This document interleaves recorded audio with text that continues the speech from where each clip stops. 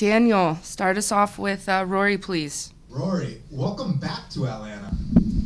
Thank you. Is it good to be back here, man, in a place where, I mean, we're coming up on the 10-year anniversary of your fight with Che Mills, which was one of your most destructive performances ever. It's literally been slightly over 10 years. Is it good to be back here? Yeah, I got good memories fighting here last time, so looking to keep the momentum going.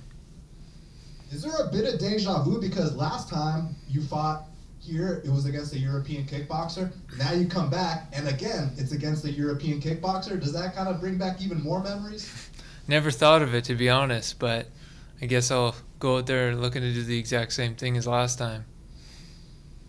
So you've literally been in there with all the biggest names of this sport. So how do you stay motivated when now you got these less established guys, but they're just as hungry and they want to make a name off you?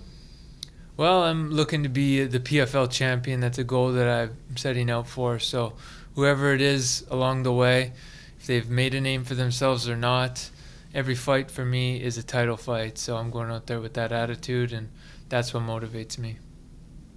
Awesome. Well, Rory, it's great to have you back in Atlanta. Best of luck Friday, and I look forward to this fight. Thanks.